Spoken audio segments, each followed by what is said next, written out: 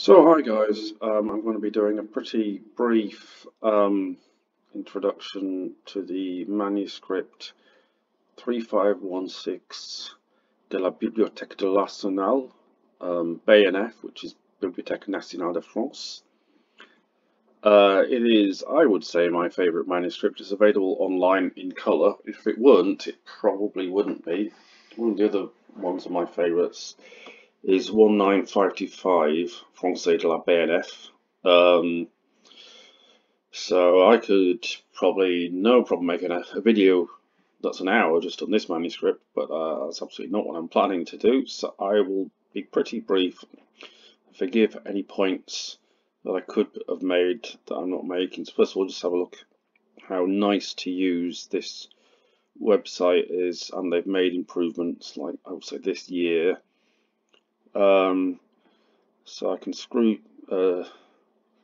zoom in and out, so that's the whole thing. You can see the image, the miniature from the other side bleeding through there. In fact, you can see the letters. That's really common. That's not unusual at all.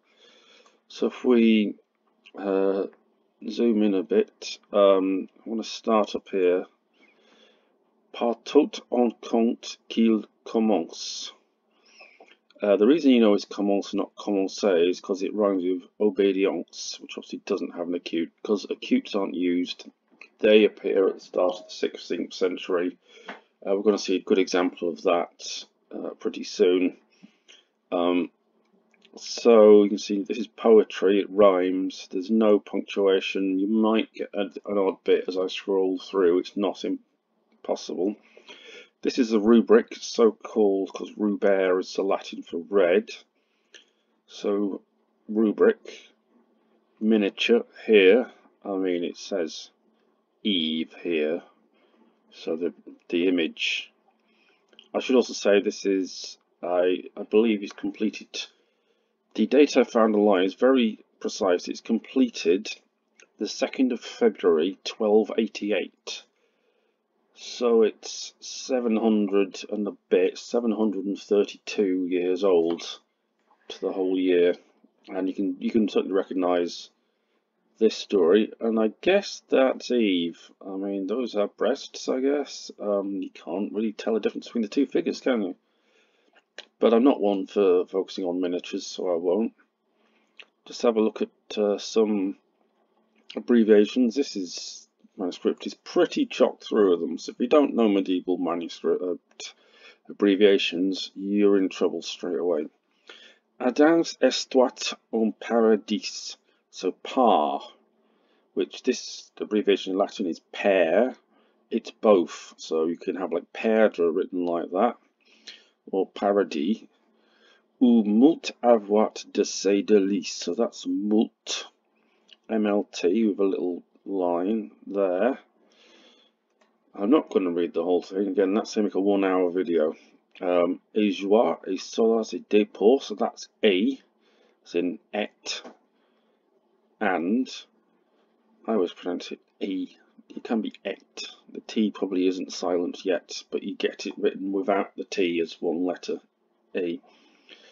Et de sa femme avoir confort. This is the Tyronian con, as in Tyro was the scribe of Cicero, and he came up with this system for writing quicker, and that's con, C-O-N, confort. It's comfort, of course. Again, not going to read every line. L'oiselle à sa main venoite, or venoyant is probably how it's pronounced. So that's main, so that line there, which is normally would just be over the I, but it's pretty much over the whole thing here, signifies that there's an N that's not been written, so it replaces the N. Venoyant. Same thing here, that is really just over the E, isn't it? Et les poissons, so it's probably not pronounced poisson, by the way, poisson, roughly, sur le gravel. So there's no distinction in this. Telling the difference between U and N is often very difficult. In this, it really isn't, which, if you look at some of these examples, like this one, which is a U or a V, Then if you look at the N there, the N there, N there, N there, they're all quite easy to tell apart, which is something you're quite grateful for. It saves you, because there are times when it gets ambiguous, when both options, if it were a U or it were an N, would both be a word. And they both be a word that fits in context, and it drives you absolutely mad. So skip through this a little bit. You've got another missing N. So à sa main, comme s'il les poste de pain. Autre, that's a good one actually. Les uns pour l'autre ne sommeil. So sommeil, as we know as a noun. Mostly in French, sommeiller, sommeiller, old French. So the superscript E, like this, stands for RE, outre, and I've seen it here, outre,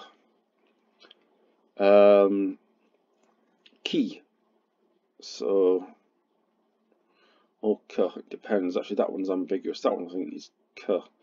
Qui is the one with a little I, which I have seen here somewhere.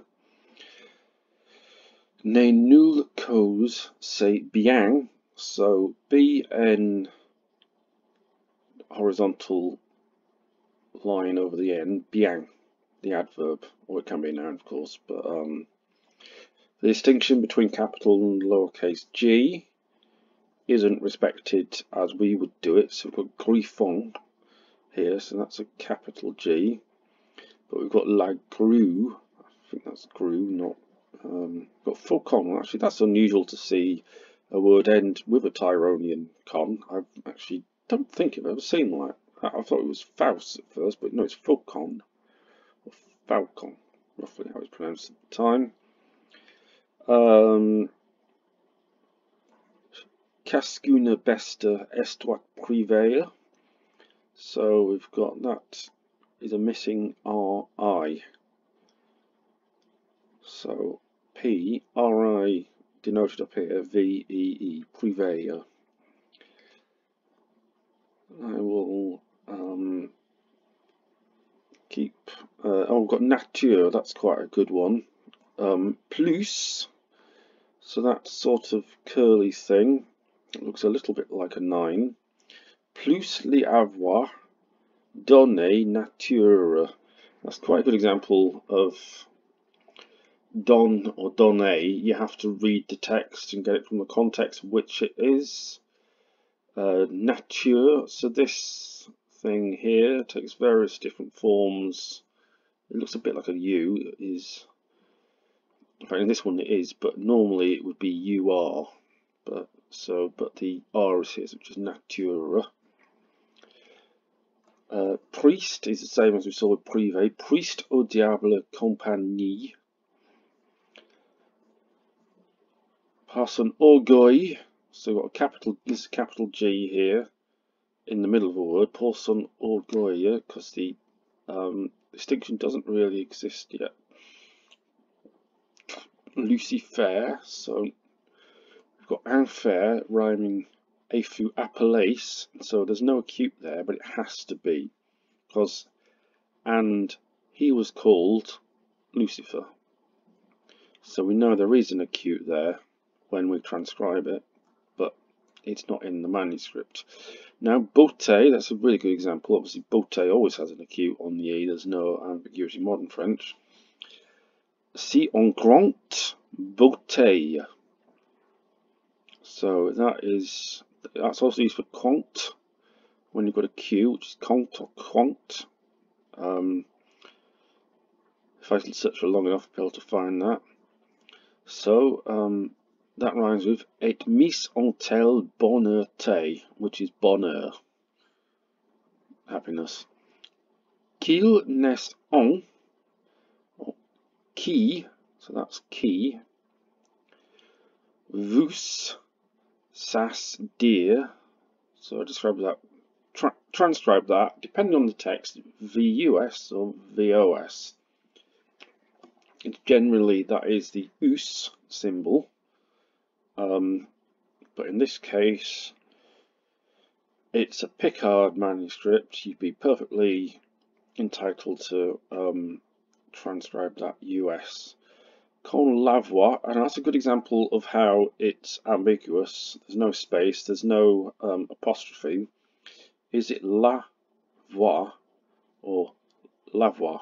So there's three possibilities. L apostrophe avoir, la voix, the verb laver, to wash, or la voix, as in see it.